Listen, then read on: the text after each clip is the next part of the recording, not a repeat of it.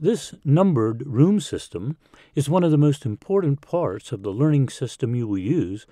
It will also be an incredibly valuable method for you to remember many types of information in your daily life. Picture any square or rectangular room. It would be best to use the room in which you are presently located. If you are not in a square or rectangular room at the present time, picture any square or rectangular room with which you are very familiar. Any room with 4 walls, 4 corners, a floor, and a ceiling will work. That's 10 locations. There are only 10 single-digit numbers in our numbering system, 0 through 9. The 10 single-digit numbers, 0 through 9, will be assigned to the 10 basic locations of any square or rectangular room. Face what you consider to be the front wall of the room. Choose any wall and consider it to be the front wall of the room. As you look at this room on the screen, look at the corresponding room locations in the room in which you are now located, or the room you are visualizing. The 4 corners are the odd numbers, 1, 3, 5, and 7. Starting in the back left corner and moving clockwise to the corners around the room, the back left corner is location 1.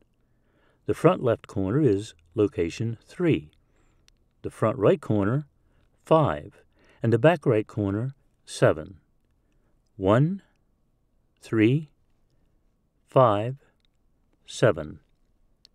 The 4 walls are the even numbers, 2, 4, 6, and 8.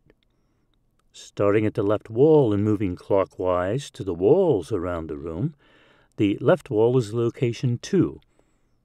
The front wall is location 4. The right wall, 6, and the back wall, 8. The ceiling is location 0, and the floor is location 9. If there are exactly 10 things to remember, the ceiling location can be used as location 10 instead of 0. Most sequentially numbered information, however, starts with number 1, so most of the time the 0 location is not used. If there are from 10 to 19 items to remember, you need 2 rooms. The first room is called the units room because the numbers are all single digits.